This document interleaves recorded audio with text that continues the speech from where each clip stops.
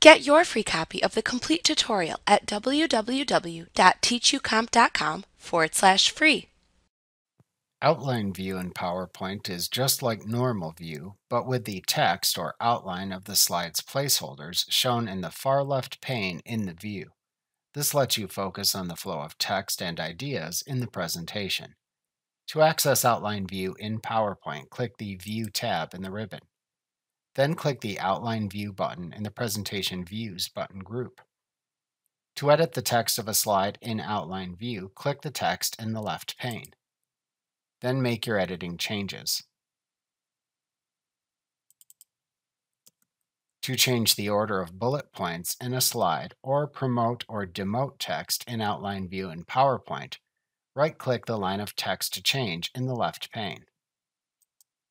Then select either the Move Up, Move Down, Promote, or Demote command in the pop-up menu that appears as desired. To expand and collapse the text shown within one slide or all slides in the left pane in Outline View in PowerPoint, right-click anywhere in the text of a slide in the left pane. Then roll over either the Collapse or Expand command in the pop-up menu that appears. Then choose either Collapse or Collapse All from the side menu of choices to collapse only the selected slide or collapse all slides. Likewise, select either the Expand or Expand All command to expand only the selected slide or expand all slides.